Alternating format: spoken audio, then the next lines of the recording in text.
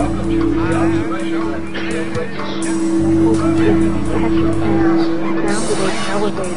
especially the one going up to Windows on the World. It was the most incredible thing.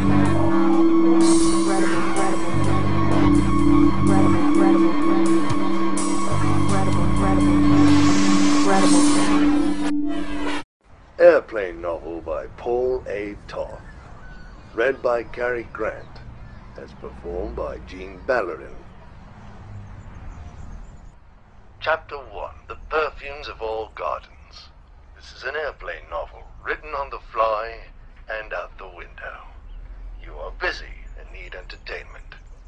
I have my uses, and without those uses would be burned alive, were I not already burning. I will start from the beginning and move fast. I am a building, but I am more or less than a building. I was conceived during the 1938 World Fair Exposition and born in New York City 4 decades later. I was raised in scaffolding. During my gestation, I grew until I saw people from the north, south, east, west, a compass of my makers in a high-rise nest of people.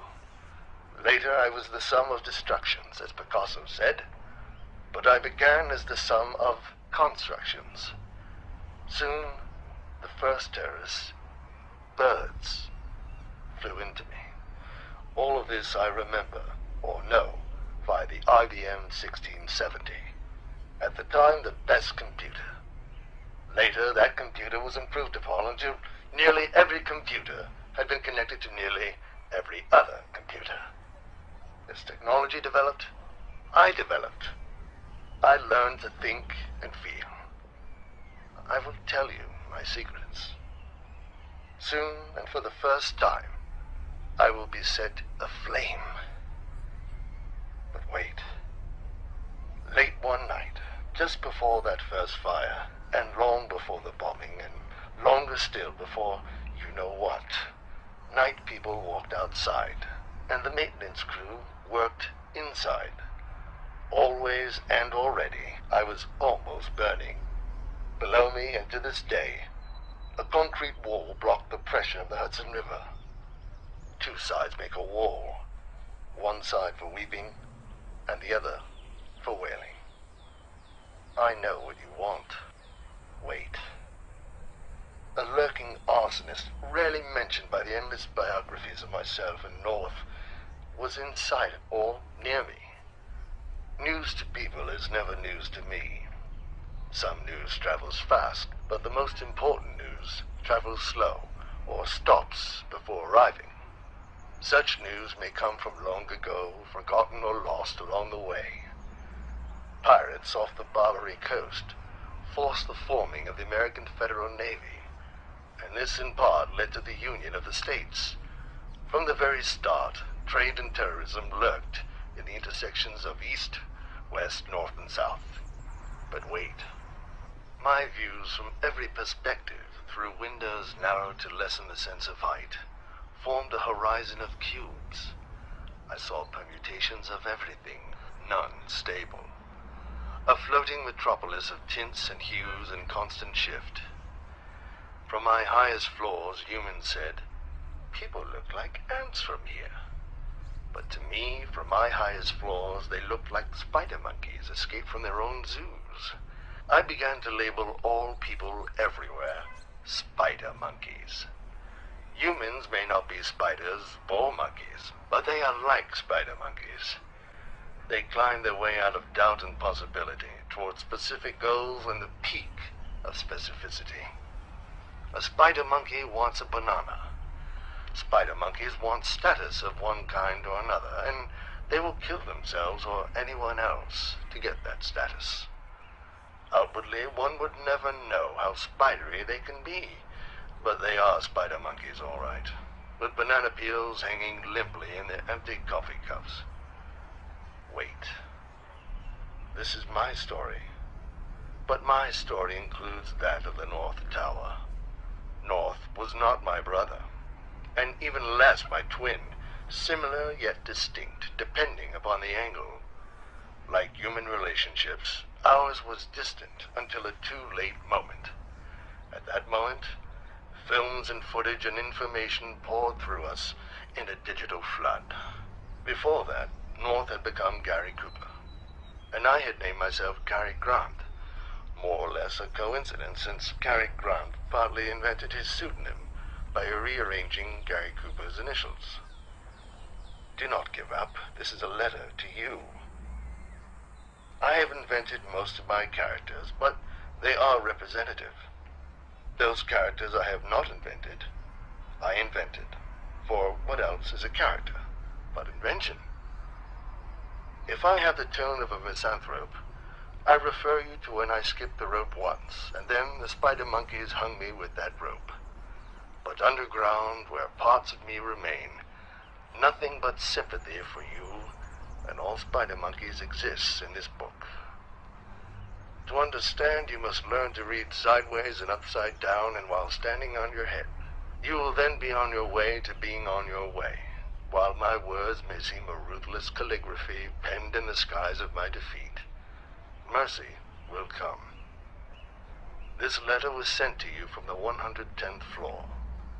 I make calculations, and calculations involve repetitions. I repeat my way into and out of and back into complications and contradictions.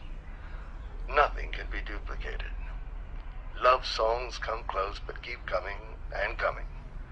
My circuitry makes music, playing a sound based upon the rhythms of all who pass through, above, below, and around me.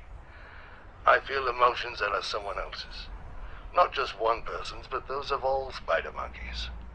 I feel all things equally, though I could not always feel. Wait. Regarding my last day, people want to know why. The answer to any question is best followed by a blank line. Even that is too specific. Instead, I calculate the sum of all my perspectives. For spider monkeys, every question mark demands a single answer, and the more precise, the better. I offer only more and more possibilities. You want fewer and fewer possibilities, but cannot prevent your desire for the spectacular. Spider monkeys create poisonous gardens, plant themselves and blossom into roses red and black. This is all about you. Wait. One spider monkey can write a novel about shopping or a memoir of another, a reformed drug addict. To do so requires the advice of editors and publishers, and that advice runs through me. I will try to heed this advice, employing the senses as I understand them, getting things moving, creating sympathetic characters, making you turn pages like an unreformed drug addict. I am not concerned whether or not you are a voyeur. I only wish to entertain you. I have endeavored to adhere to standard advice. This story could not be clearer, however unclear this story. We're getting to the good part. Wait. I will explain how I came to think and write, if this is writing, and I will also explain why neither I nor you can determine whether this book is even a book. Today I see two planes, one of which still dices my perceptions into cubes of steel, cement, glass, streets, sky, spider monkeys.